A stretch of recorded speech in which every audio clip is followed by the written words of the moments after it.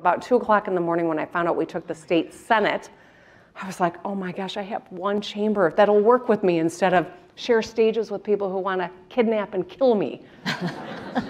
Anytime the former president even mentioned Michigan on Twitter, I got more death threats.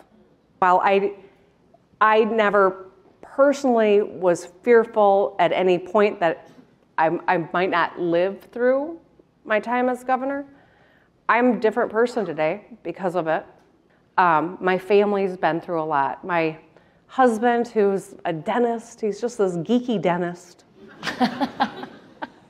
The threats against me started spilling over to his office. He was getting threats at the office. His staff was scared. He was worried that one of his patients might get hurt. So he decided to retire.